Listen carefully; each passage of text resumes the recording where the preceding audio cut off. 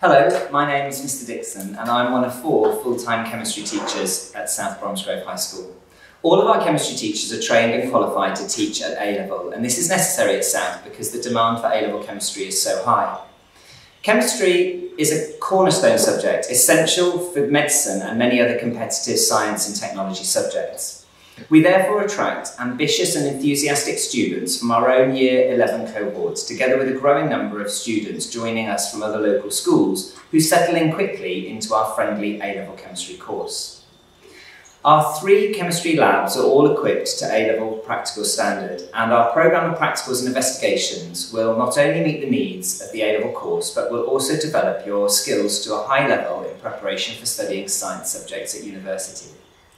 The large number of students wishing to study chemistry at A-level means that we offer the subject in 2 option blocks, giving students flexibility about combining it with other subjects. Typical class sizes are between 10 and 20, which we feel gives the perfect balance, sufficiently large to enable discussions and collaborative working, but sufficiently small to allow students to receive individual support.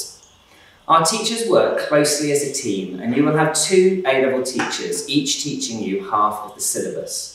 But students are actively encouraged to seek additional support during our scheduled and themed lunchtime sessions from one of the other teachers, just in case an alternative explanation or method of tackling a complex exam question clicks more easily for them than the approach they learned in their timetabled lesson.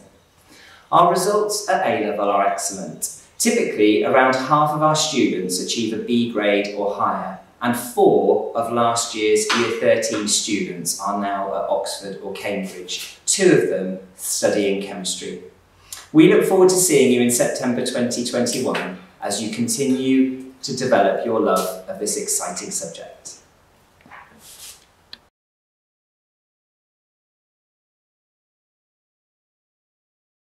A typical fortnight involves 9 hours of both mixed practical and theoretical work in chemistry. You also get at least 6 supervised studies to work on exam technique, as well as other questions and just general revision.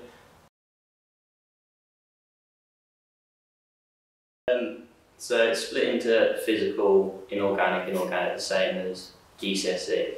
I'd say organic is the side I prefer, because you get to see how the reactions work on a more detailed level than you would at GCSE.